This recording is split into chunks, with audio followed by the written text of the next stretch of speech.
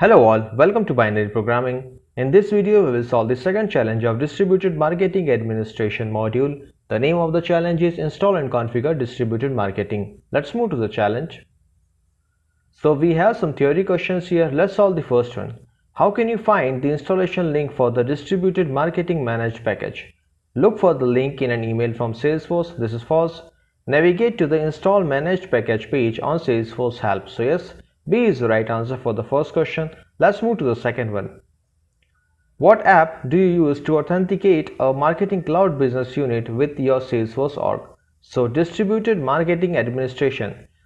This app we need to use to authenticate a marketing cloud business unit. So A is the right answer for the second question. Let's check whether we have done it correct or not. So yes, we have completed this challenge and got 100 points for this. See you guys in the next video with a new challenge. Thank you.